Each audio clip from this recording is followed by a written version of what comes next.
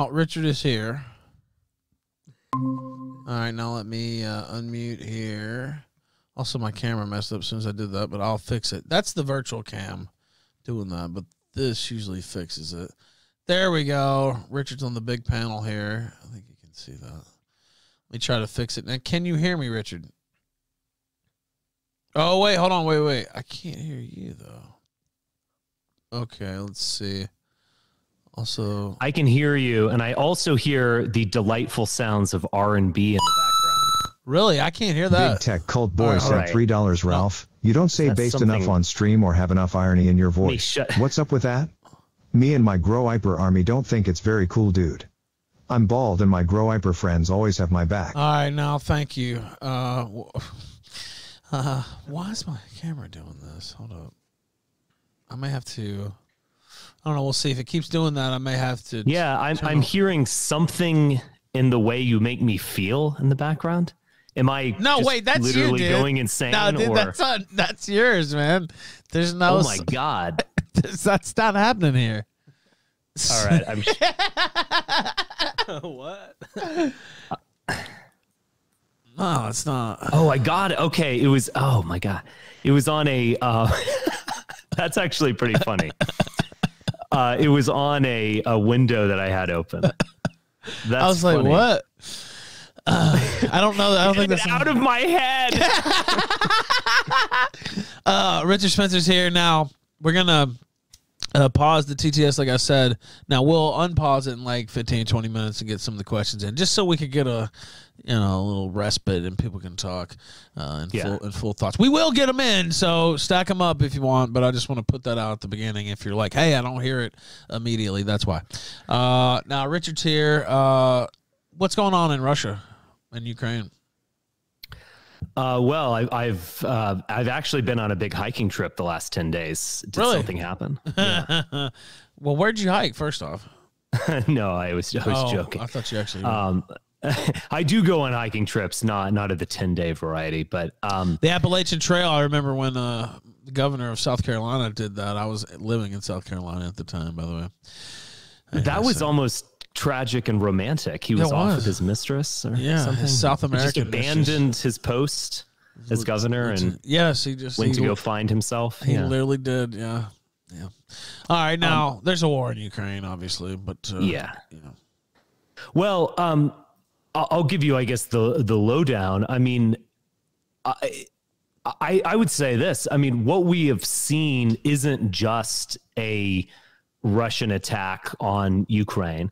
I think we've witnessed a massive paradigm shift, a global reset. I actually think that's a very good way of describing it. I know that was a kind of term that was thrown around the right wing. I don't think this is the reset they had in mind, but it is a reset to the 20th century in many ways. And we have, with some important differences, but we have re-entered that type of landscape in which nuclear war is now an option, in which the concept of the West, as opposed to a unipolar global system or something like that, is now something that is on everyone's lips. You see it in every headline. So I don't think this can be underestimated, what has just happened. I mean, we have entered a new, absolutely new paradigm. And when you get new information, you sometimes change your opinion. And when the world changes as dramatically as it has, you also have to allow your thinking and your actions and your basic conception of like us and them change as well. I don't think this can be underestimated, what has happened. Now, what do you think of Putin's decision to go into Ukraine? They'll get on to me if I fall into that. I haven't done it this whole time, which is fucking hilarious. I almost did it there. All right. What do you think about it? Well, I understand his reasoning, and I don't think Putin is a madman, and I think he is actually acting in a understandable or fairly rational way. He has a concept of empire, which is very different than Washington, D.C.'s concept of, like, economic globalism and the American empire and all that kind of stuff. He has a concept of a Russian zone, and he has also a concept of Ukraine, which has a lot of historical resonance to it, which is that it is just absolutely part of Russia, and that the Russian Empire has a almost kind of like a dual capital in Kiev and Moscow. There, you know, a lot of people talk about, you know, NATO aggression and all that kind of stuff. I mean, NATO was founded in the late 40s. It was actually created during the German crisis, the Berlin crisis. It is absolutely a military alliance directed against a Soviet, or you could say Russian Empire, because in many ways the Soviet Union inherited the structure of the Russian Empire. So yeah, I mean, can NATO be, you know, over aggressive? Could there have been a way that we could have solved this problem, like some kind of neutralization of Ukraine? Maybe.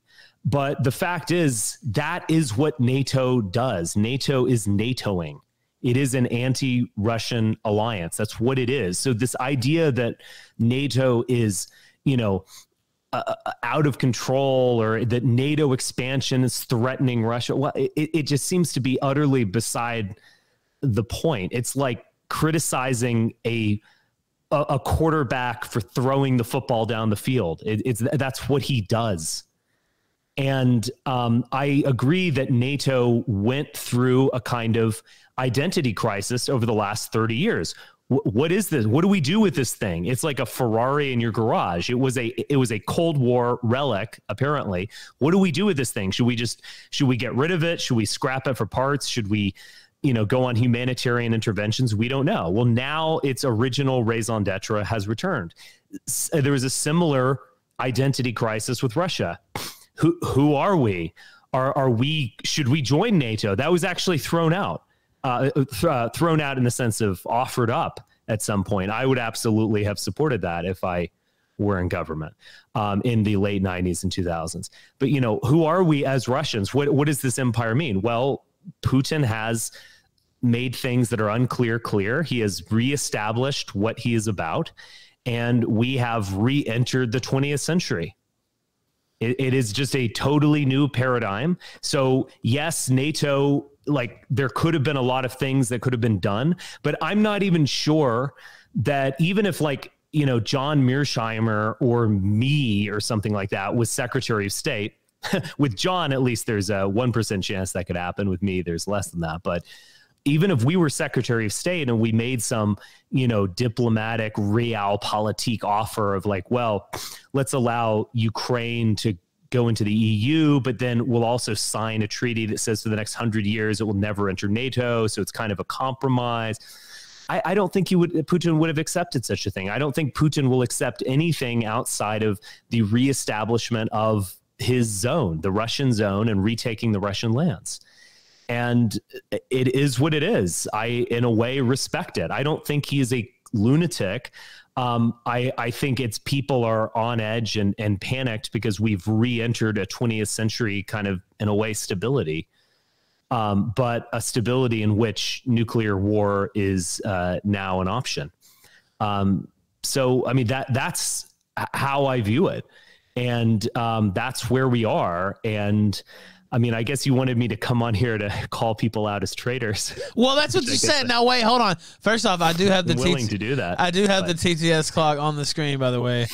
So I'm going to try this. We'll see how that works. Now, yeah, well, I mean, you did say the traitor. I think the Traitor Caucus or something like that on Twitter. Yeah, the Traitors Coalition. Yeah, the Traitors Coalition. Now, so I did kind of hype up that verbiage, but I mean, you did use that verbiage. So yeah. Now, what makes you say that? Now, you came on. That was a very level-headed analysis, I thought, and very laid back, and it wasn't really fire-breathing, but that kind of was on Twitter. I think that, you know, the Russian advance creeps along, and I mean, I had forgotten this, but I mean, it took a month for the U.S. to reach Baghdad, and that was in a totally different situation.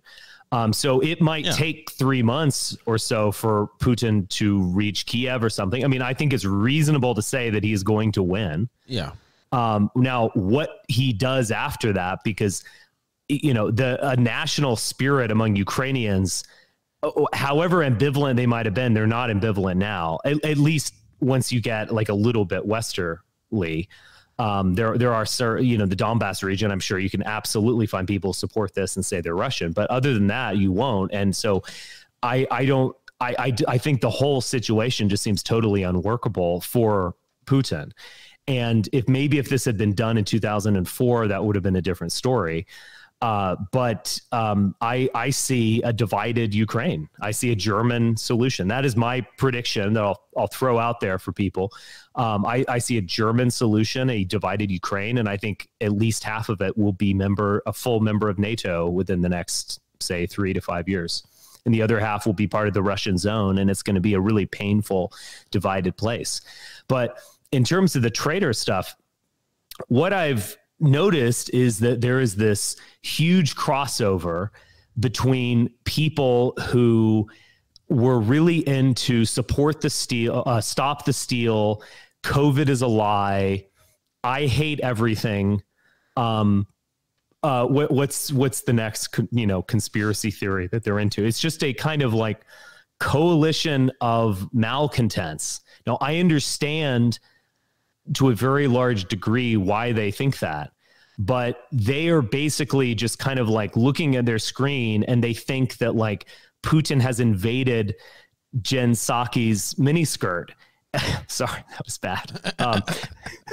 They think that like this is some campaign against wokeness or feminism, or that the US has been humiliated or NATO has been humiliated, and the global economy is going down, and you know, blah blah, you know, J6 has been redeemed, Putin's the good guy. They have such resentment, much of it totally well-founded, but it's such an overwhelming resentment. You see this, the dirtbag left, a lot of the dissident right, most of the dissident right, I would say, that you just start to root on another country that is literally threatening you with nuclear war and is not actually going to solve a single problem for you in your country, and in fact wishes the worst upon you. Now, but wait, hold on. Now, are they threatening us with nuclear war? A traitors coalition. Well, now, hold on. We're not involved in direct warfare with Russia. I don't think we are, though. Well, okay. Well, not. I mean, what? Giving weapons to another country? We are. We aren't. We're involved with the war. We're not. Like, I mean, I don't know. We're not declared war against. We have not done that. No, of course not. There's no-fly zone. Well, and until we do that, providing aid, and like those threats are. We provided aid to a lot of different scenarios and terrorists and countries, and we've killed dictators and overthrown governments. We don't have to support every foreign policy decision our government makes, and right up until we are actually at war, I would say it's fine to go out and say whatever you want about our foreign policy decisions. Right? I mean, I don't think that makes. I have my own criticisms, but. Like, now, if we were at war with Russia, okay, I mean, you would be right. We haven't chosen to go to war in Iraq or something like that. And the people on the other side are not like, well, they call people traitors who were against the Iraq war in 2003. Yeah. Plenty of people were called that, and it was ridiculous then, honestly. But that was a war scenario, you know, and people were speaking out saying this was bullshit and we should pull back. And this is much more dramatic and paradigm shifting than the Iraq war. Well, I agree. It's a much more dangerous situation. Yeah, I mean, well, look, I've been saying this on the show the last week. I mean, this is way more serious than Iraq. I mean, that's like playing around the sandbox versus what can happen with this scenario. I mean, that's not even. But I mean, we set a lot of precedent with our actions in Iraq, and when we see Condoleezza Rice and these usual suspects on TV talking about sovereignty, etc., I mean, it's a fucking joke. And you say, why would anybody? I mean, I don't know if you said this exactly. It's because it's Europeans, it's white people. I mean, some of these journalists said this out loud last weekend, and they were corrected, and I doubt they'll say it again. But the reason is because it is viewed as a European country, so it evokes the Second World War, and it just matters more. I mean, I agree with the hypocrisy. I mean, Joe Biden now is like calling and not getting through to the Saudis, and they're mad that he's not like fully behind their horrifying genocidal, well, not exactly genocidal, but horrifying campaign in Yemen. And it's just, you know, like I know it's horrible to say, but at some level, those people don't matter as much. And this is real. This could affect Central Europe almost immediately. I mean, this could affect Western Europe. This brings us back to campaigns that were really about the soul of the world in the Second World War and the Cold War. So it just matters more. And, you know, for whatever you want to say, people look at Iraq and it's like, well, I mean, I absolutely oppose the Iraq war. It's what got me into dissident politics. But it's like, at the end of the day, it doesn't fundamentally change things. And when you're battling over heartland Europe, it does. Well, but look, what I'm saying is you just laid it out at the start of the show. What Putin's doing is not irrational. This is not some wild thing. He's been pushed into this in a lot of ways. Now, did he have to make the call in the end? No, he didn't. I mean, that was a bold move that I don't know too many others who probably would have done that in the current modern landscape. But you talk about NATO is inherently anti-Russian organization on his doorstep, pushing his expansion. They keep making hostile moves towards Russia instead of any basically, you know, treating them like an enemy this whole time. And, you know, Russia's Russia, like you said. They don't always have our best interests at heart, to put it mildly. That's true, but there's no reason they should, right? Like, I don't see it as some traitorous declaration to be, if not pro-Putin, somewhat, you know, a little bit rooting for Russia in this, because the media is kind of, I mean, and you can put it how you want, but there's been story after story where, you know, the ghost of Kiev and all this bullshit and just flat out lies and Zelensky being pushed down your throat and all that. You would think we were at war with Ukraine, to be honest with you. You're right.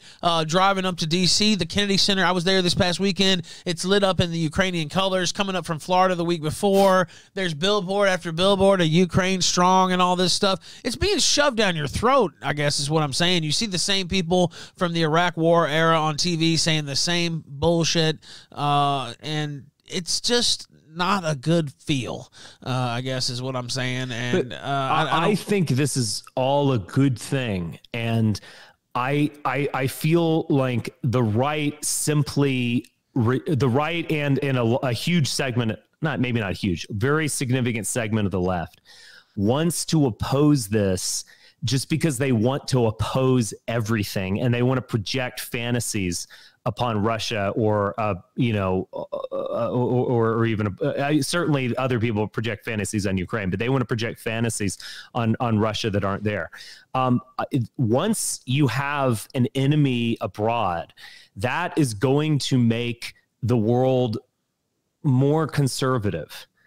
Death is in the air. You've got to face off against an adversary. The intensity of that makes you rethink matters. We're going to have to rethink energy. Germany is going to force to rethink energy, and all this green stuff, which was supported by, to a large extent, Russians, by the way, is going to be thrown out the window in favor of nuclear power and so on. So, like, intensity and danger are good, and they bring about like a greater kind of right-wing quality well, a lot of people, as the Cold War did. And what you guys are not you guys necessarily, but like what libertarians online are, they're almost like lamenting the end of globalism or something like that. You know, it's like, oh, you know, why did NATO have to do this? That's just totally like denying any agency to Putin, as if he didn't want this all along. He hasn't wanted this for a long time.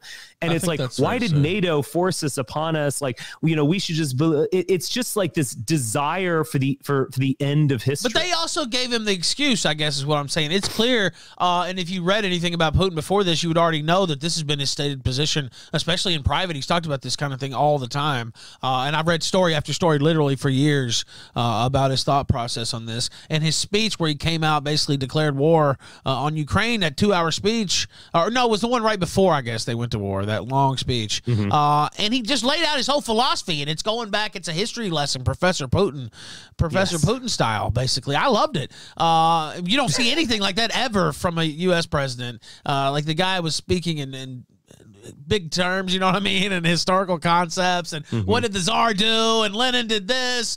Anyway, so you see that, but okay, that's true. He made the call, but we kind of played into that being his, you know what I mean, like him being able to say, okay, it's a responsible call, right? Or it's a fair call, by us always kind of never relenting in the anti-Russianness, I guess.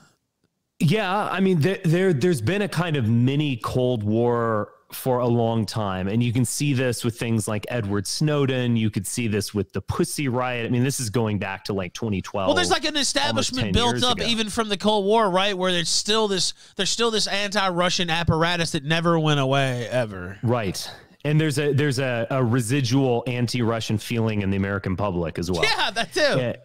Yes. And so it is what it is. I mean, I lament much of that. If I could have my way, I would want a NATO alliance that's kind of reimagined and basically includes it's a Northern Hemisphere alliance. It would include Russia, and Russia would be providing gas to Germany. Like, that's a good use of that, all of that massive land. But the thing is, what I want and what Putin wants, Putin does not see the world like that. When Putin was actually in a dialogue with Michael McFaul, he pointed to his skin and he goes, this is so deceptive. You think I'm white like you. I'm not white.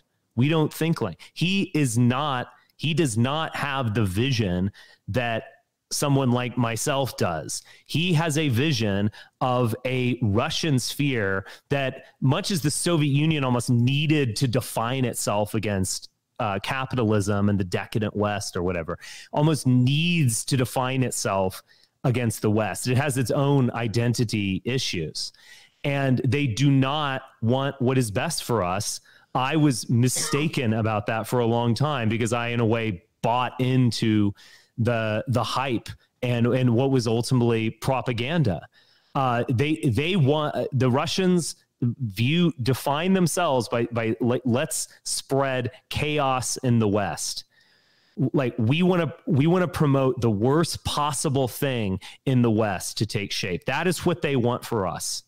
And absolutely, as one television commentator said, I mean, what's the use of the world if Russia can't be in it? The idea that they would, I mean, I'm not saying they want this, but the idea that they are totally fearful, or it's off the table, that they won't engage in some kind of nuclear exchange is just wrong. They are willing to do that. And that means that we need to return to the kind of national security apparatus that we had previously. And we need to kind of examine ourselves and begin understanding ourselves as Westerners vis-a-vis this threat. And as you can tell, like, I just love this at the end of the day. Like, this is more, it's filled me with more enthusiasm. Europe is uniting. I mean, the Europeans want to be European armed. war. Europe is excited about Germany rearming. I mean, that was impossible 2 weeks ago. Now it's happening. I mean, it's just the greatest thing. I mean, people are arming across the continent. European unity and unification is occurring because of this. I mean, all right, we're gonna take college, by the way. I love it. Let me take some of these super chats too. The timer's up. We'll do another timer after we go through these. Let's see, where are we at here? Okay, hold on. Where is this? Oh boy. Okay. Let's see. Big T. Sometimes they come in out of order. I'm trying to make sure I didn't miss any. Let me refresh that and go back. Okay. Cisco, we got that on Big T. Okay. Big T sent $3 such aggressive shilling. His rabbi handler must be right off camera. Maybe even holding the K cards Lamau. This is from earlier before Richard even came on. I think that's from Pence. Oh, that's from Pence. Yeah. Okay. As I say, that was at 9:50. I was like, he wasn't even here at that point. Okay. Did that one play earlier? Because I think it did. Oh, okay. I didn't hear that one. Okay. All right. Yeah, this one didn't. Okay. All right. Let's see. Spicy sent $3. What would Dugan do? Did you study that shit as much as your ex-wife? Tell me what you think about Duganist and shit. Now, the Duganist part is fair, but anyway, what do you want to ask me? Well, I mean, Dugan remains a fascinating intellectual and man, and you know, on that level, I certainly have respect for him, but he is absolutely a kind of extreme expression of what I'm talking about in terms of defining a Russianness against the West and seeking greater chaos and destruction in the West. Now, Dugan is not a Rasputin to Putin or something like that. I think he's as much a Rasputin to Putin as I am a Rasputin to Trump, in the sense, you know, very, very little. But I think he represents a kind of bombastic, extreme version of what I'm talking about. Dugan doesn't seek the betterment of the white race or something like this. Dugan is, I mean, he began obviously as a Russian Bolshevik. He is a kind of Nazbol, the original Nazbol. He has a Eurasian vision. It is the West is a foil to this. The West is what needs to be avoided. The West is evil, almost, in this conception. I mean, I respect Dugan, but you have to see him for who he is. All right. By the way, Sisco, I'll let you get in here in a minute too if you want to ask some questions. Now let me also see here. Okay. I hit the wrong button. All right, damn Bigfoot, go. Damn Bigfoot sent $3. How do the pro-Russia people cope with the 10,000 Chechens Islamists screaming Allah Akbar while marching to kill white Ukrainians to denazify a country with a Jewish leader? You know, there is some interesting dynamics at play here. The Nazi Azov battalion or whatever. There's definitely Nazis in Ukraine too. Yeah, I mean, look, they're Nazis, they're skinheads everywhere. Okay.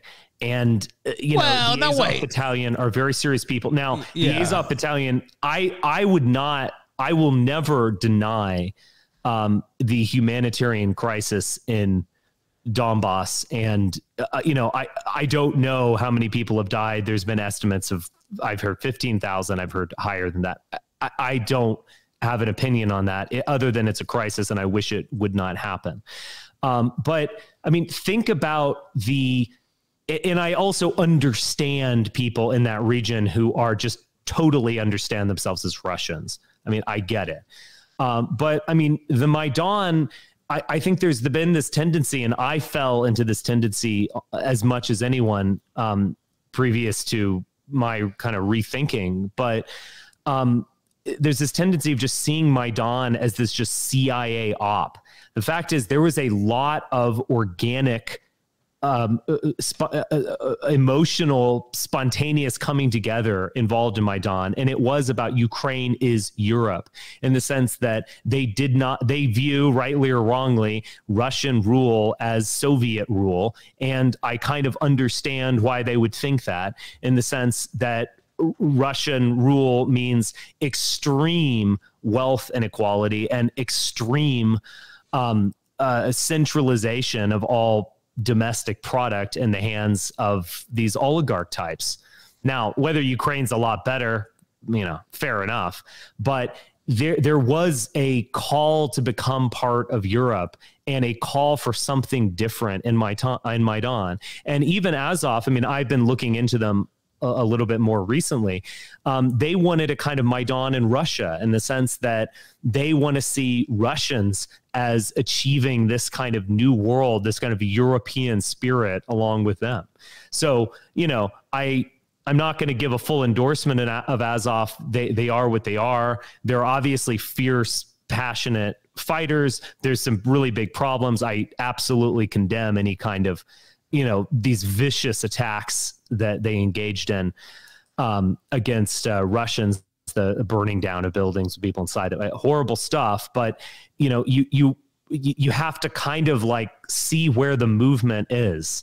And what does it mean when Ukrainians want to be a nation state? That means that they want to be a part of the greater white race. And they don't want a Soviet atmosphere. They want what is a recognizable, you know, white country, and to be part of the West. And that means kind of being part of us. And that's something that we can participate in as well. I think there are a lot of very good things about what we're seeing on the Western side. And if a bunch of Redditors and mainstream media people and Jen Psaki and whatever support it, all the better. We don't need to make decisions based on, you know, NBC likes this, therefore I hate it. You know, NBC probably likes eating steak and drinking bourbon. That doesn't mean that those things are bad. Now, wait a minute. Was that, I feel like that was a personal appeal. All right, now let me, all right, let me play this. Kiosquin sent $3. Richard, now that you're on the World Economic Forum's payroll, can you tell us whether or not its health and dental plan is better than the FBI's plan? Oh. Have you sat on Klaus Schwab's lap yet? All right, no, that would be... All right, now, Klaus Schwab, what do you know about Schwab? Well, I'll ask him. He's just in the other room. Yeah. All right, now, some of these are, you know how they go. Some of them are insulting or whatever. Gordzilla37 sent $3. Richard, serious question, there's no way you're not gay. Okay. Yeah. Dylan sent $3. No matter your opinion or where you fall on the DR. Can we all agree Richard Spencer just sounds epic every time he talks? Even if he was reading the phone book. Nice one. All right, Godzilla. Gordzilla37 sent $3. I know wasn't a question. Now answer it. All right, now, go ahead, Dylan.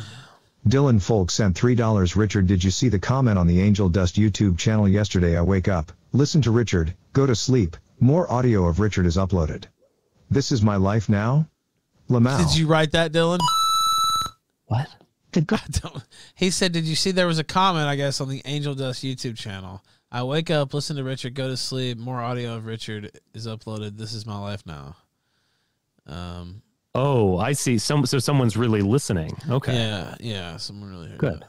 All right, let's see. Oh, no, wait a minute. Wait. All right, I'll read that one. Hey, Dick, he said, how about that certain heritage, certain persuasion, quote unquote, Ukrainian president? Well, look, guys, there are Jews everywhere. Like, if you know, Putin has a very good relationship with Jews. Israel has mostly been neutral. I don't know if Israel has actually sounded off on this crisis. They seem to be taking the kind of China policy where they don't want to sound massively hypocritical, and so they don't really condemn anyone invading a neighboring country. But you know, again, it's like if you want to go find.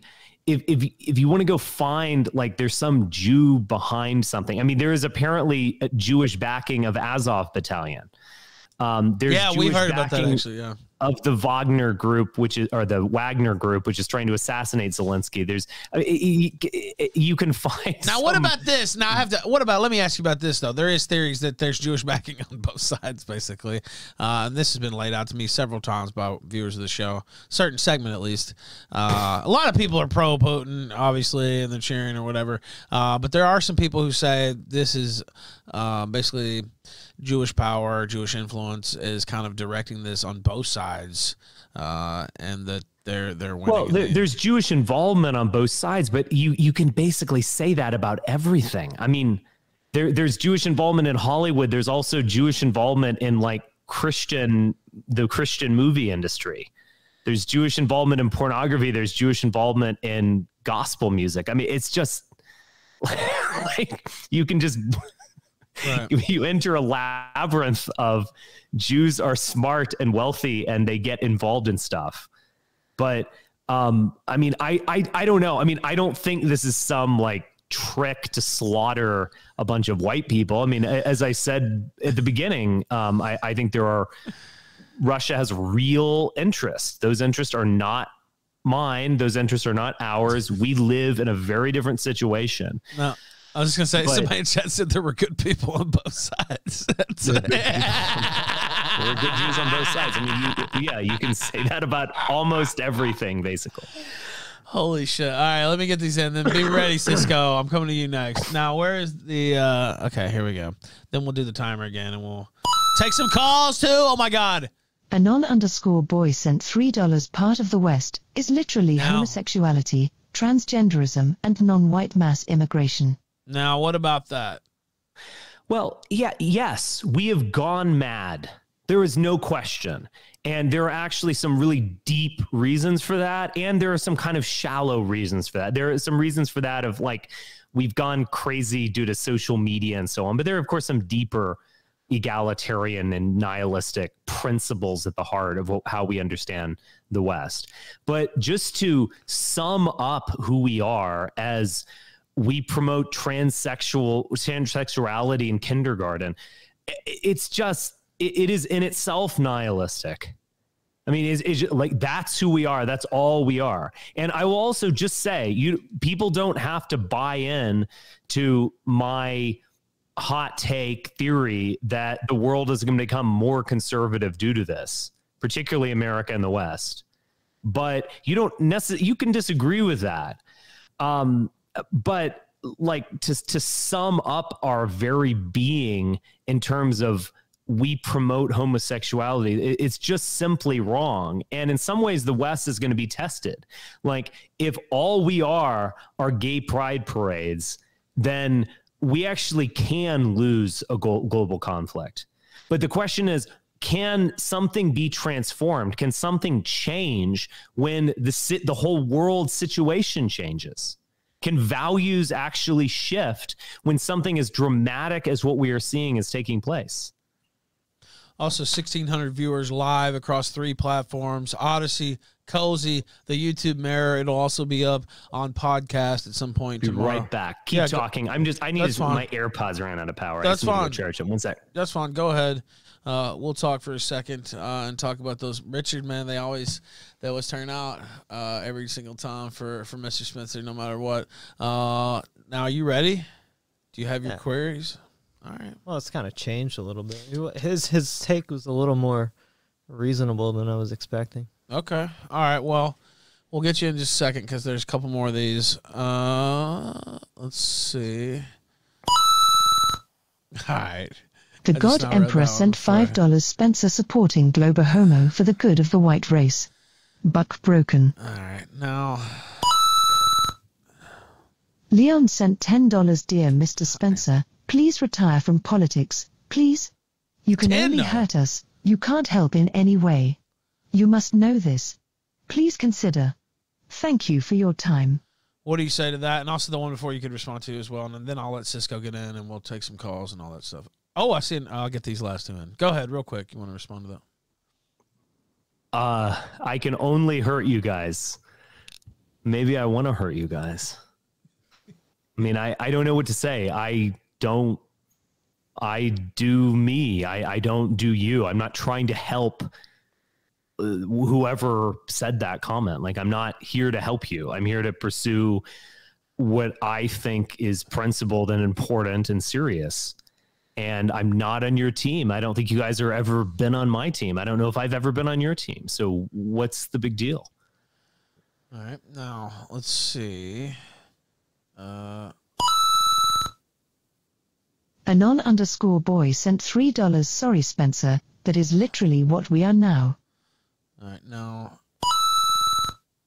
Oh, I need Yehuda to start Finkelstein entropy sent too. Damn it. $10. Richard, is it true that the Just for Men hair dye you use has addled your brain and turned you into a wokatard? No. What's up? How does this go with the Just for Men, though? I'm not sure. All right. I like it. I've never been accused of dyeing my hair before, but this is the first. I hadn't heard that one. All right, now we'll start up entropy because I forgot. Cisco, go ahead while I figure that out, and I'll get that going if people want to use it. Well, how's it going, Richard? Good to meet you. Good to see you. Now, a lot of us on the right, of course, we kind of view the EU and NATO as kind of a vehicle for globalism, with the kind of progressive as a vehicle for global progressive values. And that includes things like multiculturalism. And I think even Eric Stryker the other day made a post about explaining to what life is like as a white person here in our multicultural society to the Azov battalion and these type of people, ultra-nationalists in Ukraine, basically implicating that, hey, you're working against your own interest here. You think Russians are bad, wait until your country is filled with African migrants type thing. And it seems like this is, we look at NATO and the conflict as kind of that, the progressive value vehicle for progressive values and multiculturalism, versus this apparent right-wing reactionary worldview that Russia has. Maybe that's exaggerated, I'm sure. But there seems to be a kind of a traditional ethic and worldview that they have. Most of us here oppose the progressive regime here at home, so why would we support that agenda over this apparent reactionary force?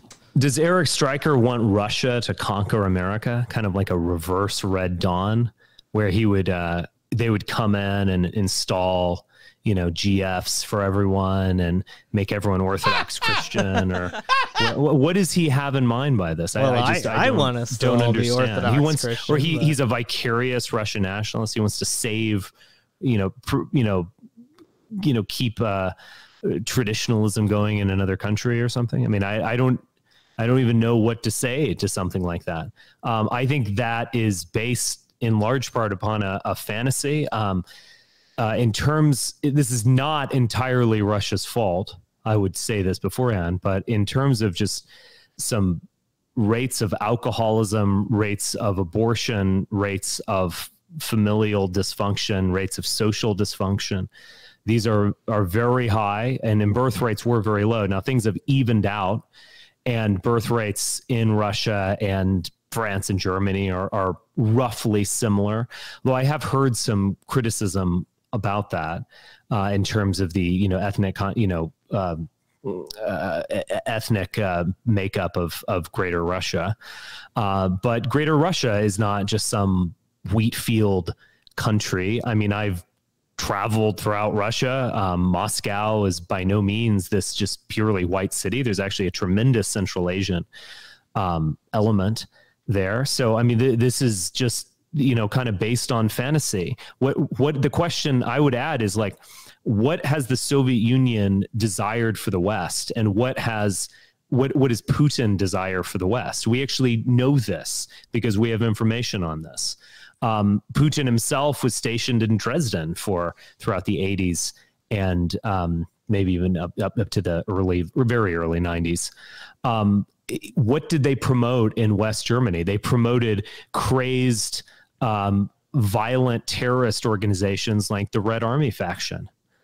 I don't know. Maybe Eric Stryker kind of likes that, crazed anti-bourgeois communist type of activity, but it was meant to generate chaos in the West. More recently, Putin has kind of done some propaganda to try to appeal to the right. He did that with January 6th, kind of, saying, oh, we're monitoring the political prisoners. And Russian television, there's a lot of talk about how, there's no free speech in the West and everyone's thrown into prison. Just look at these people. Maybe there's some kernels of truth to no free speech, but you could equally say the same thing in Russia. He wants the worst, and he promotes things like the far right, or even promoting something like Trump, not that he's going to get some, big geopolitical grab from it. He did get some things from Trump in early 2016 when Manafort was working for him. But it's just basically about giving people black eyes, dumping Hunter Biden's laptop on the world and just spreading chaos and nonsense. And I don't want any of that. It doesn't actually lead anywhere. And the notion that Russia is a traditionalist society is just kind of absurd. It is a impoverished society due to their economic system.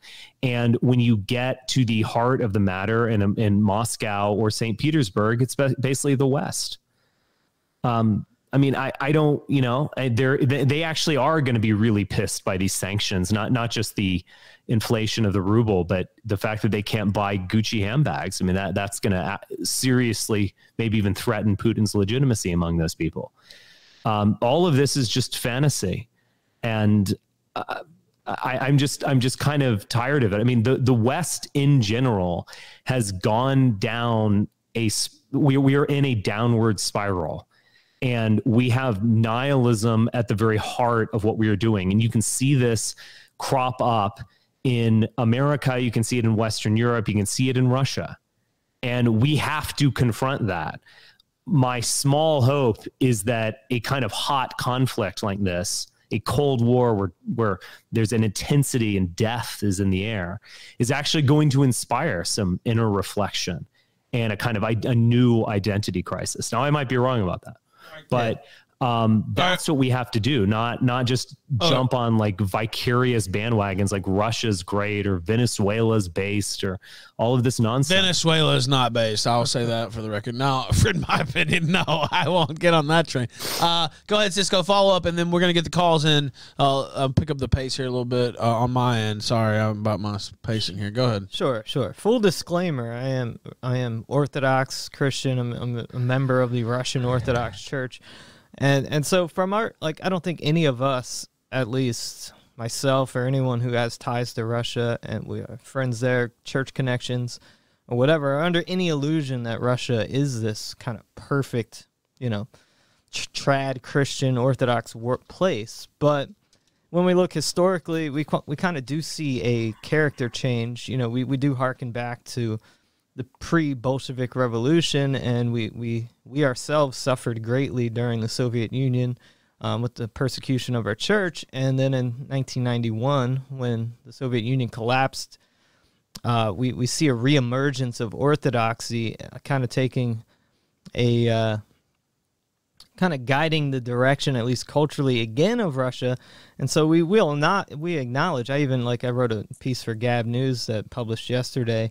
I acknowledge in that, hey, abortion's still a thing, attitudes on premarital sex and all of these quote unquote, degenerate stuff is still a problem there, but it's trending in the opposite direction that, like, what we have here, which you've kind of mentioned. So yeah, I mean, I just see a real the 90s transformation, no question. I mean, but the 90s was a disaster. And in many ways, the U.S. created that disaster with the shock therapy and so on. It could have been done better. I mean, no question. But I mean, look, on those kinds of measurements like abortion and teen pregnancy, these are going down in the West as well. I mean, I think there's just a deeper nihilism. I was thinking about this. I don't know if I want to do a little thread on this, but it's like there was a very famous TV commercial in the mid-90s with Gorbachev where he was in a Pizza Hut. It wasn't quite a McDonald's. That would have been more perfect, but it was a Pizza Hut. So he agreed to participate in a Pizza Hut ad. You can find it on YouTube. And you have the older generation in this table argument with the younger generation and about the usual stuff. And then Gorbachev walks in, and both generations are like, "Ooh, this is a great guy," you know. And then they all agree that pizza tastes good. So it's like this brings us together. And there was something kind of like homey and almost kind of trad, it was family life, about that. But you could also view it from a Fukuyama's lens as like, this is the just pure end of history. Like Pizza Hut has annihilated communism. It's even like fed social strife with pizza, shoved pizza down its mouth. And you could kind of see that as this just utter nihilism of the American way of life. One thing I've noticed now, McDonald's has apparently shut down in Russia. There was this 30 years end of an era. It's like McDonald's conquered Marx. Yeah. And now some of these Russian pizza chains that have the word Mac in them are making a comeback. So we're all like, now you don't have the evil capitalist American McDonald's. You now have, Mac, Donamac or whatever, just some like Russian version of exactly the same form of cultural nihilism. All right, let me get some callers in here. Shia, go ahead. Now let's be a little, I won't say respectful, but you know what I mean. Let's not get too crazy where we can't understand what you mean. Go ahead. Not saying you in particular. I'm just saying that at the start of the calls. Now go ahead. Yeah, I actually have kind of like a nice polite question and everything. Okay. So I just wanted to ask, when you're talking about the Traitors coalition, like, who are we betraying? Is it the American state or the American people? Because they're not the same thing, Yeah, you're betraying both, because the American people will only exist if there is some kind of state to protect them. And you're not attacking feminism by siding with another country. You're basically attacking the thing about the United States government that is there to protect you.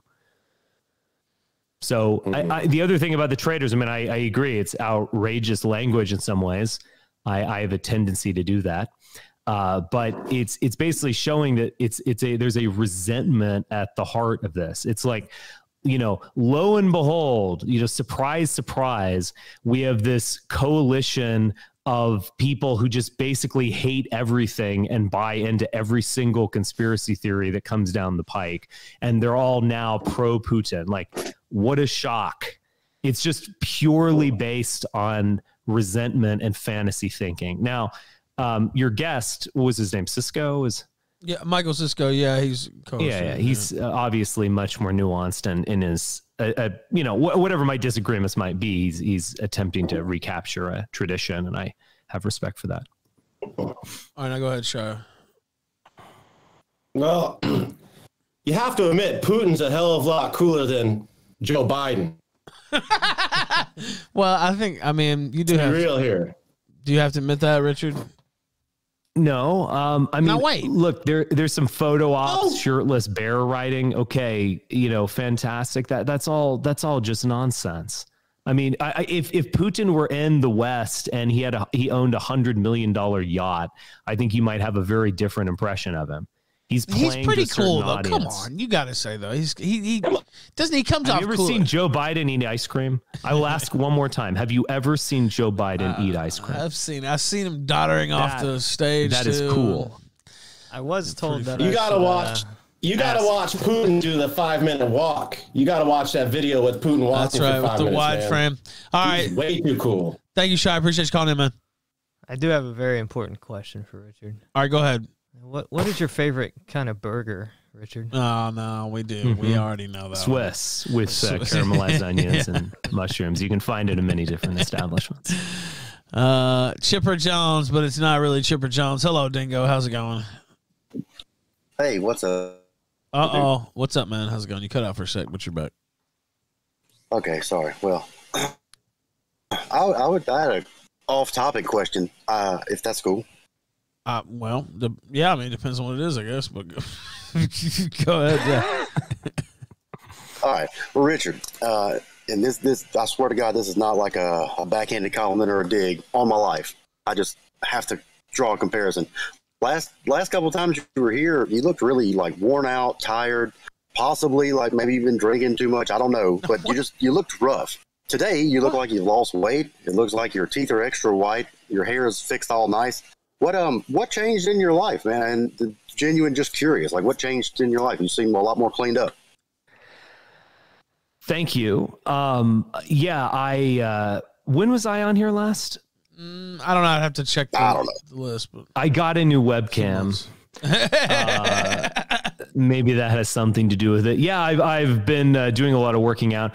No, in terms of the alcohol consumption, actually over the past couple years, I've really cut back quite a bit, and you feel better that way, and you kind of enjoy a good drink more in that sense. So no, I'm trying to stay healthy, and I go to the gym a lot, and yeah, there's some good personal things happening in my life.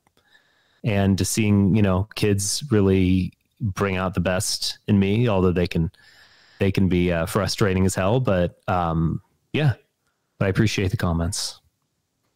Hey, no problem. Yeah, you get. Well, never mind. I'm not gonna ask how many kids you got, but I got young kids too, dude. And I was noticing today that my son, my oldest son, too big for me to like put him to bed and carry him to bed anymore, and it's really, really sad.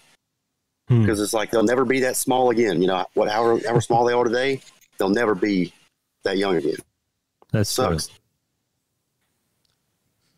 All right. That's true. That's true, Dingo. What else you got, brother? Yeah, no, nothing. That's all. I was just wondering what happened. Okay, have a good one.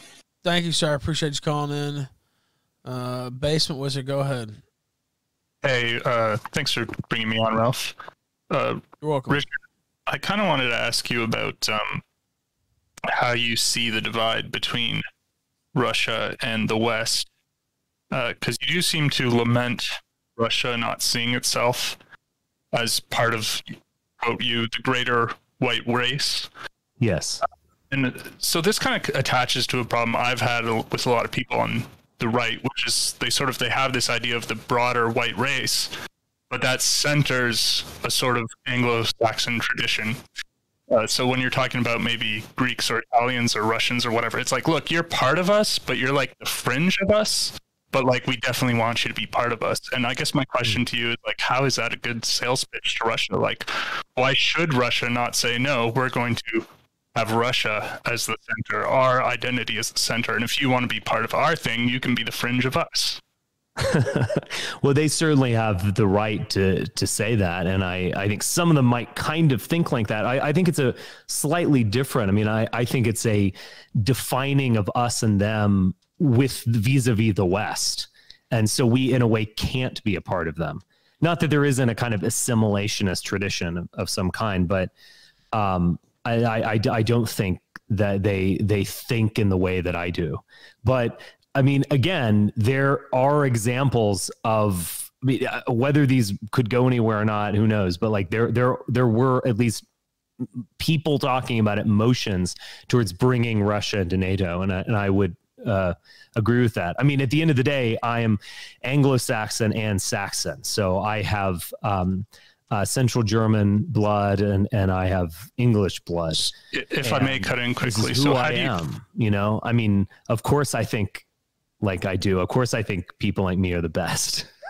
Right. Yeah. And I wouldn't expect anyone not to. It just strikes me as sort of, it's often arrogant when dealing with people where they sort of attack you for not putting the idea, the concept of whiteness above your ethnicity.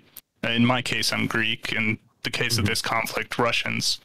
But then they want you to accept that the terms of that identity they want you to embrace is centered on them and not you. Right. And it seems kind of arrogant. So I guess my question to you would be like, how do you differentiate your conception of the greater white race to the traditional sort of Anglo-Saxon biases about the rest of Europe? Well, what is it? It's all Nogs past Calais. I mean, that's a very bigoted Anglo-Saxon bias. Yeah. I mean, I certainly don't think like that. what was the question? Like how I differentiate it from like, yeah, I mean, there is a kind of Anglo-Saxon bias where basically the whole world is shit and everything outside of London doesn't matter. I mean, I absolutely want to embrace a kind of cosmopolitanism beyond that. But yeah, I mean, I don't know. I mean, I guess I've thought like this for a long time. I mean, I read Nietzsche's Beyond Good and Evil when I was very young, and I mean, in my early 20s, but it's been a long time since I first encountered those ideas. But I think I always had notions like this, even when I was a teenager and so on. But I mean, in the 1880s, Nietzsche was recognizing that Europe was coming together and that there is a kind of European type that is emerging.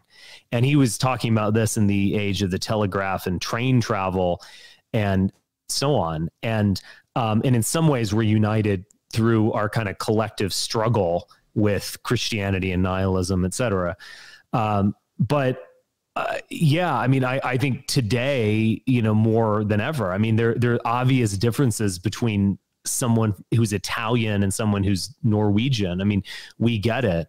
But it does seem like our commonality is greater and our kind of struggle is greater. I guess what I'm asking is, can you define that? Like, what is that commonality? Because typically when you ask people, it's like, well, my Anglo-Saxon norms and view of history is the commonality. So what do you see as the commonality that would bind London to Paris, to Berlin, to Moscow? You know, it's interesting. I have a article called Politics in the Grand Style, and it's a, you know, analysis of Nietzsche. It's my own thing as well, but it actually looked at this in the sense of like our history of living through Christianity and struggling with nihilism in a way binds us all. And so it's a kind of negative identity in that sense. I do sense, I do think that there are, but that is like a Germanic angle. A rapid caller, by the way. You're getting Nietzscheanism binds us. I mean, not really. No, our struggle with nihilism. It's a kind of Nietzschean take on it. Not Nietzscheanism binds us. I mean, I would love for that to be the case. All right, caller, get your last point in because I got to take more calls. I guess my last point would be, you mentioned you read Nietzsche when you were really young. One of the first books I read when I was about 14, 15 was Crime and Punishment. And that had a big influence on me.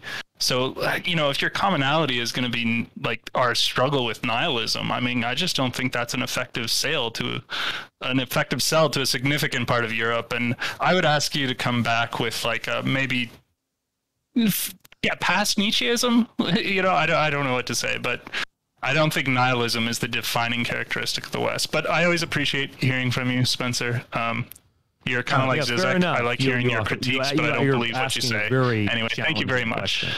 Thank you. Yeah. All right, we have people in Chaggett. Jason Kessler is in the green room as well. I don't even know what's going on. Chaggett, I do know what's going on with you. What's up? Chaggett, man, fuck. I gave you that big wind up. I know you're a big Richard fan, actually. Because I've heard you talk about it before to me personally. But we can't hear you. This might be a Discord issue. I don't think Kessler's is going to work any better, but I'll try him in a minute too. Omega King, go ahead real quick. Let me see if you're okay. Your Discord works. Okay, let's get yours in real quick. All right, first I want to say that, yeah, I agree that Richard Spencer looks better today. He's got those rosy cheeks, the baby soft skin, and the pretty blue eyes. But I do disagree with him on Russia. I think that the West has gotten so bad and it keeps getting worse. It keeps getting more hostile to white people, and a lot of white people have been brainwashed into like being against their own race and like wanting to import thousands of blacks who are then going to vote in the elections and take over our governments with like thousands of Obamas. And I think Russia doesn't have that problem to the same extent. And I think that they say stuff that's like like that's more in line with like what the West is saying, like, oh, we're gonna denazify Ukraine, we don't see race, blah blah blah. But I think they don't really think that deep down inside. I think if you look, you can actually look at some of the stuff Putin said, that he's like against the globalism and stuff like that. I think they are sort of reactionary towards what the West has become, because I don't think Western values are in line with like what Richard Spencer believes deep down in his heart. I think Western values has become something very sinister and disgusting and anti-white, and like this Kalergi plan type of thing where everyone's going to mix together and be like a mulatto race or something like that. And I don't agree with that. And I think fighting back against that is just going to get progressively harder. So, but I think that since Russia doesn't have democracy, it doesn't have like this whole idea of feminism and stuff like that, they're a little bit more resilient to that, like entropy, like degeneration towards all right, caller side. Okay. Thank you, sir. I appreciate you calling in. Rick, can I hear what Richard Spencer has to say? You can, but I'm gonna. You did. I mean, move to Russia. Then I don't know what to say. Well, that doesn't answer what I said. Like, it doesn't answer. Move to Russia, caller. I of course agree with you. The West in this way. The West has gone mad. I think there's a lot of wishful thinking going on about what's going on in Russia, but beyond that, it's like, what is going to change it? Maybe this new world paradigm actually offers a chance for that to change, as opposed to just sinking further, continuing where we've been going.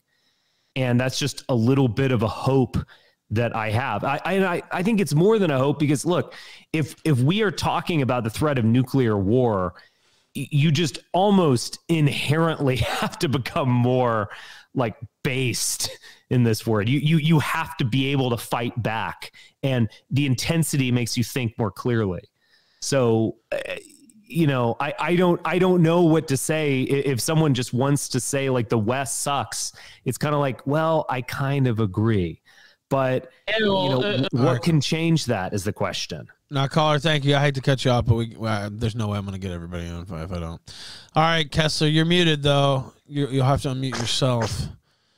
Is the thing. So, I noticed you were muted in the call, which you don't need to do because. Okay, well, there you go. No, you're back. You're there now. Now let's keep it respectful, as I mentioned, if we could. All right, I've got a series of questions. Actually, I've got more than just one question. Okay, well, go ahead.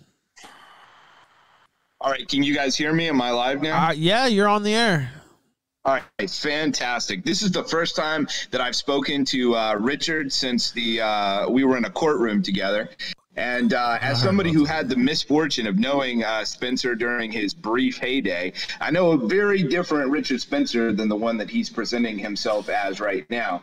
When I knew Spencer in, say, May 2017, he was very awkwardly leading people in a chant of Russia is our friend in front of international media cameras. He was forcing people to do that, really. I mean, no one else was trying to chant that.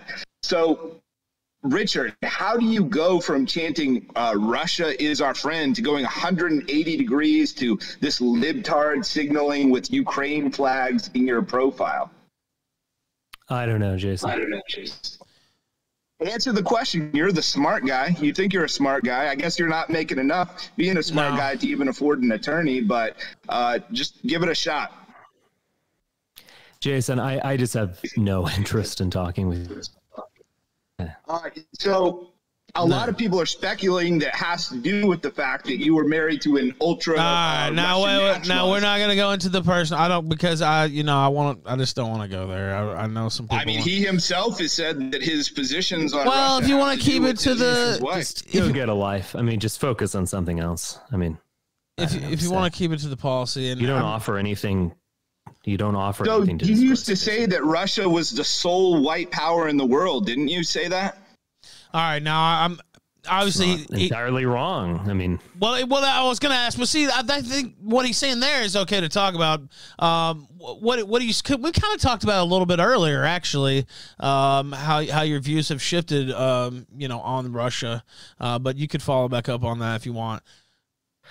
Well, I mean, it's not entirely wrong to say that Russia is the preeminent white power in the world. I mean, we have a, largely white country. We have a kind of, badass white leader in Putin who has thousands of nuclear weapons. So he is of a different order than Sweden or any other country like that. So he has to be considered in the world.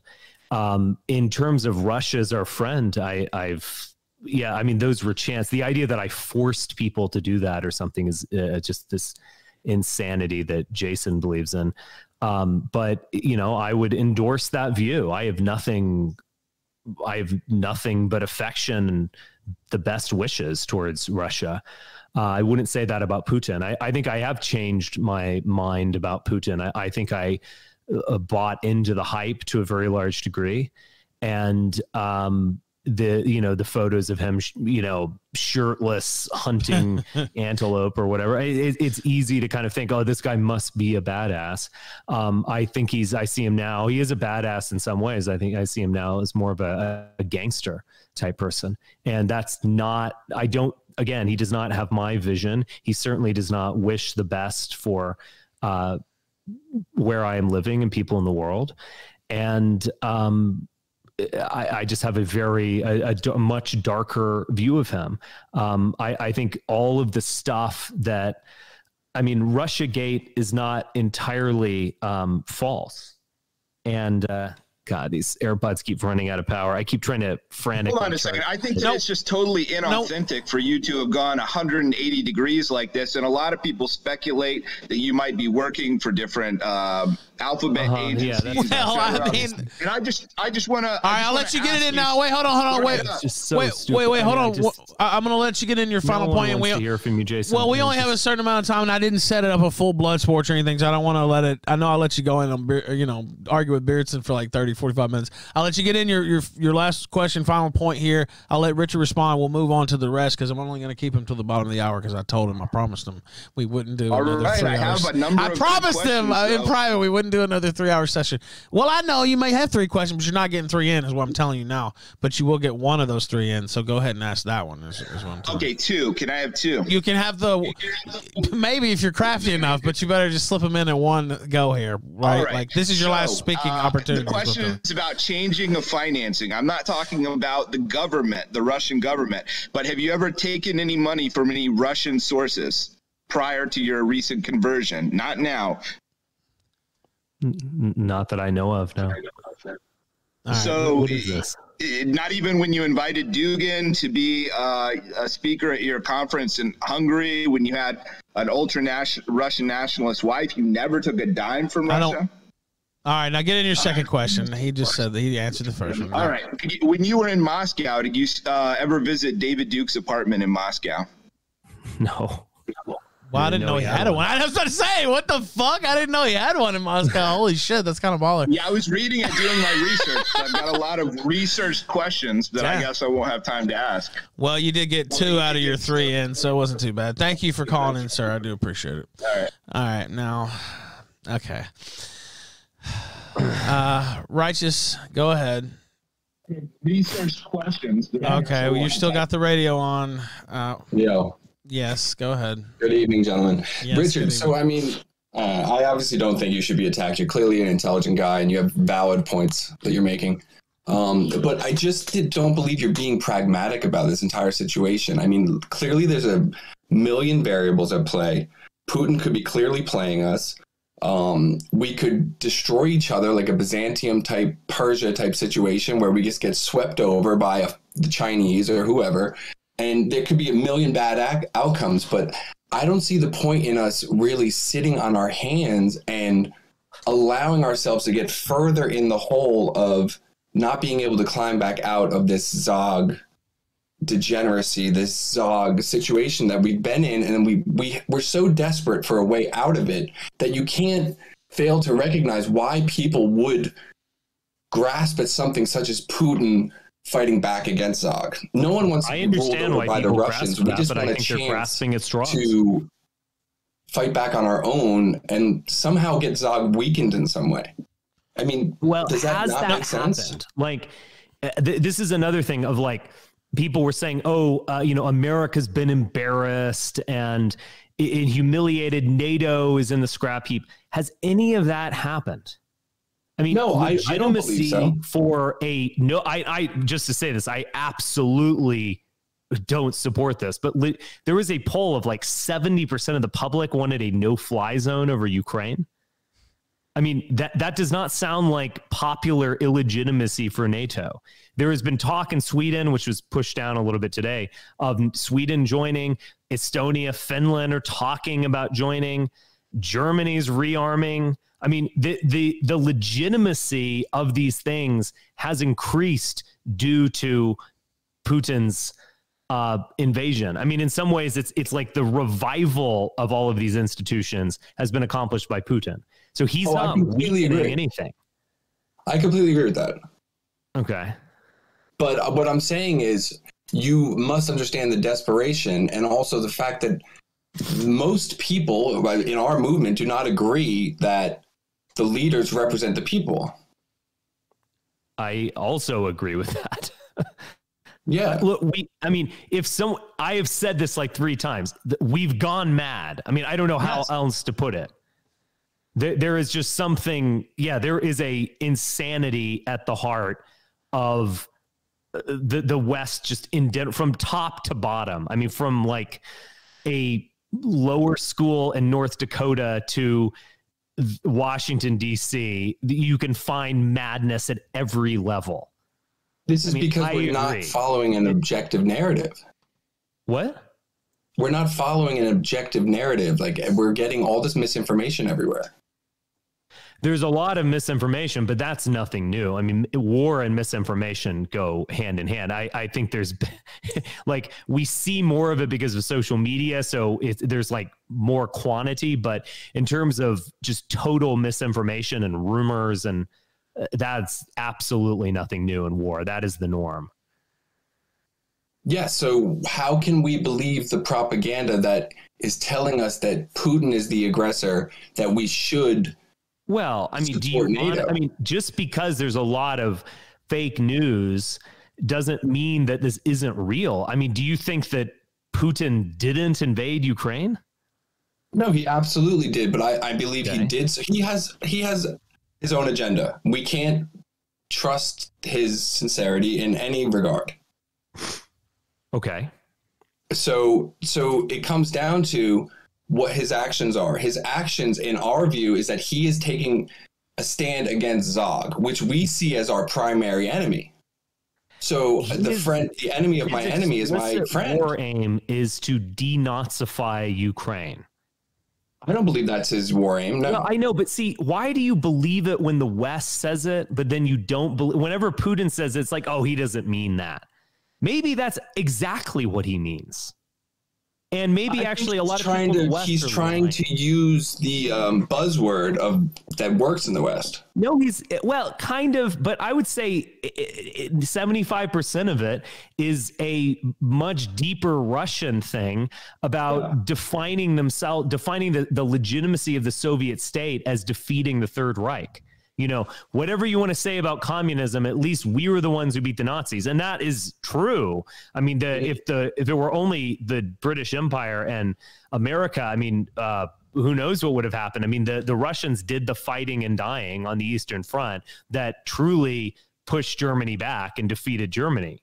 But at the same time, you can't endlessly define your legitimacy on the basis of we defeated Hitler.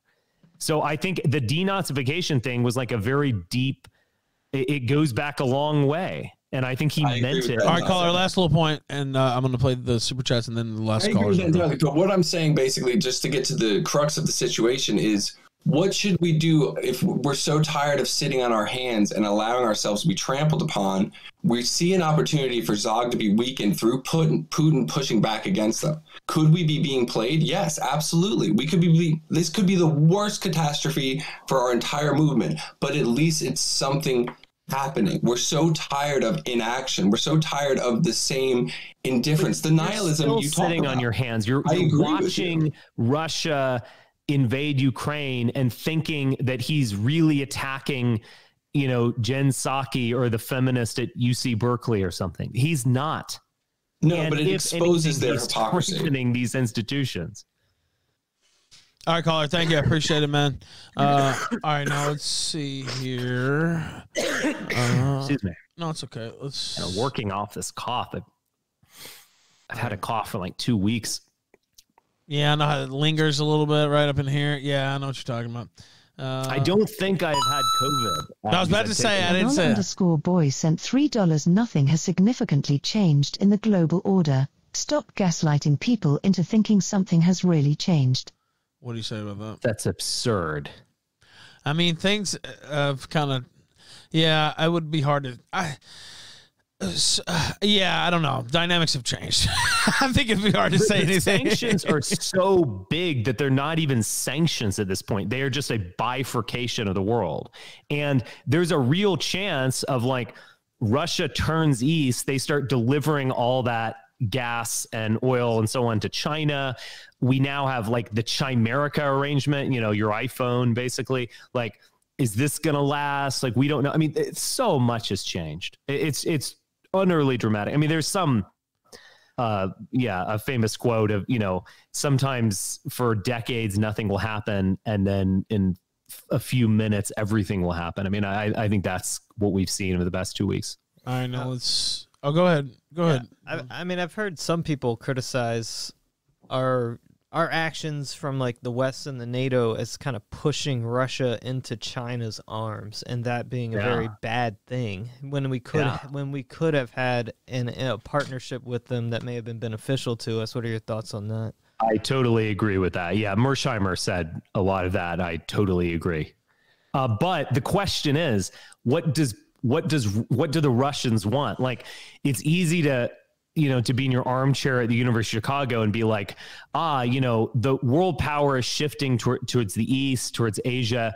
So we should link up with Russia and then we can kind of like, you know, confront them better. I mean, again, I agree with that. But the question is that how Putin thinks? Is that what he wants?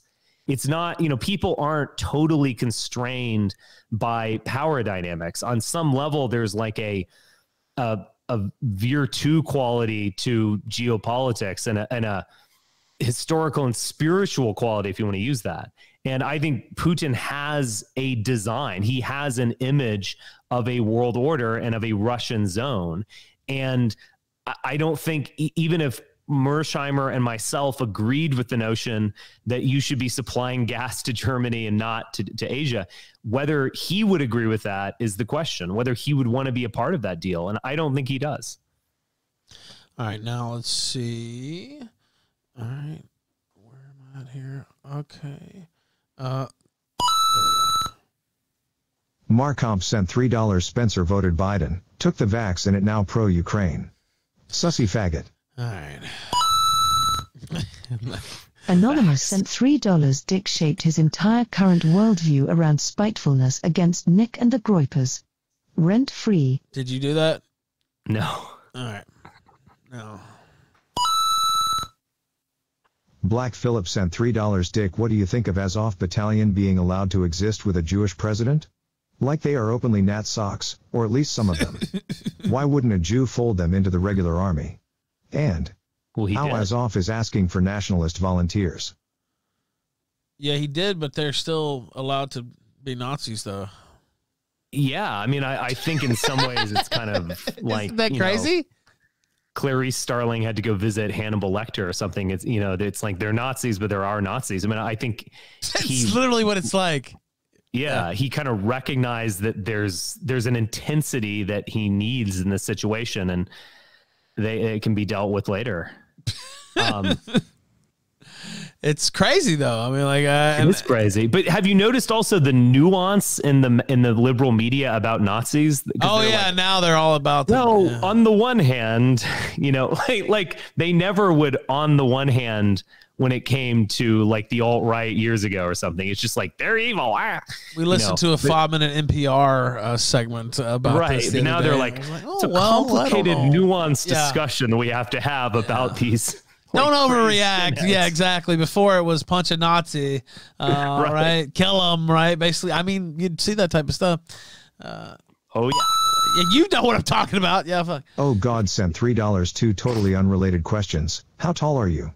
Always wanted to know, and not necessarily TRS or NJP, but specifically, what do you think of Warren Balog? How tall am I? Is that the question? That was the first one, yeah. I'm 6'1". And then Warren Balog, who I've heard of. But I've met him a few times. He was a very nice guy. I've seen some posts on Telegram that I find a bit disturbing, but what's your Telegram, by the way? I was looking for that. What is your Telegram? I have kind of a Telegram. It just reproduces my your Twitter tweets. feed. Okay. Yeah. Okay.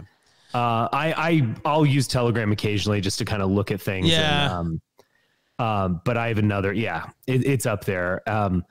Yeah, I mean, he was a very nice guy when I met him, so I don't have any issue or something. I mean, I don't know what to say. Okay. Rabbi Menahem Mendel Schneerson Jr. sent $5. Richard, Shalom. Russian Chief Rabbi Beryl Lazar and Ukrainian Chief Rabbi Yaakov Dov Bleik and Chief Rabbi Moshe Azman of Kiev would like to extend an olive branch. You have shown to be the most useful Shabbos goy in our world to come. Please consider.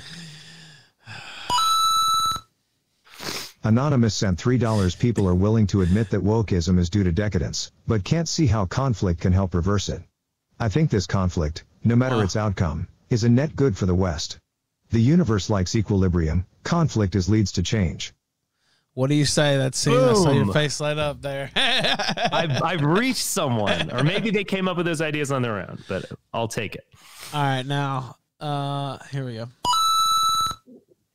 Okay. Anonymous sent $3 question for Mr. Spendler. What do you plan on doing now that your career in politics is over?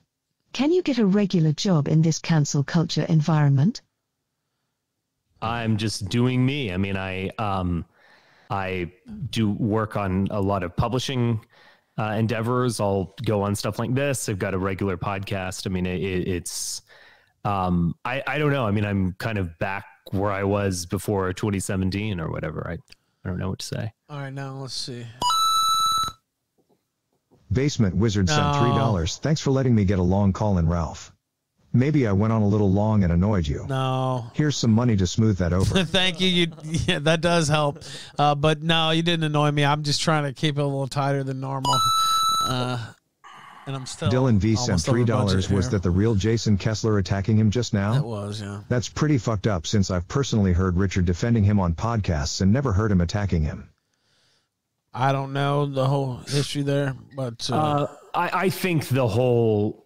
I mean, look, Jason is Jason, but it's the jumping, the demonization of Charlottesville. I mean, obviously, like a lot. There were some really poor decisions that went into it. Obviously, a ton of things went wrong, and obviously, the entire media was, out to get us and so on. So, but like this demonization of Charlottesville as, we would have won or something if not for Charlottesville is just absurd. And there were a lot of good people who went there. There were a lot of bad people too. It just is what it is. I just think it has to be looked at fairly and objectively. And so, I think one of the worst things that came out of 2018, I guess, or late 2017 was just this the Charlottesville and the Wignats and what it was just all just massively divisive and stupid, all in the rear view mirror at this point. All right, now let's see. Okay. Anonymous sent $3. Richard is our favorite theater kid turned undercover agent. We always admire your effort and commitment to your craft. We can tell you enjoy your job. The way they had you be your own lawyer was a humorous touch. No. They had me beat it. Yeah. All right, now let me read these real quick. I don't regret doing that, by the way. Now, we could talk about that. Well, we don't have time now. No. Yehuda Finkelstein says, Richard, what the hell is your definition of traitor on the Ukraine question? Is your definition people like Nick Fuentes who are loudly pro-Putin? Or do you think people who oppose American and NATO intervention and the resulting high energy prices and economic pain are also traitors? No, I understand that. I also understand rational criticism. What I'm getting at is this kind of traitor mentality that is basing a view on resentment and siding with anything that is seeking to destroy your lived world, your basic existence, and your country, and doing it out of some kind of resentment or misplaced wishful thinking. I do think that is the mentality of a traitor. Yehuda Finkelstein says, Richard, how do you realistically see anything positive coming out of American leadership in NATO and on the Ukraine question? I've already talked about that. Okay.